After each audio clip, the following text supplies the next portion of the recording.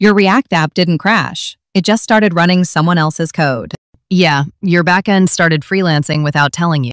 A vulnerability in React server components let attackers send a single crafted HTTP request and execute code on your server. No login, no auth, just, "Hello, server.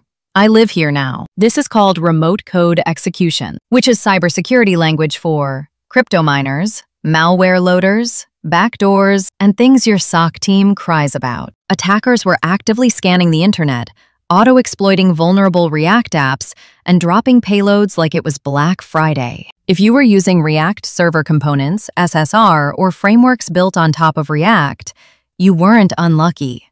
You were just one NPM update behind. React patched it fast, but patches don't install themselves. If you didn't update, your server is still hosting malware like an Airbnb.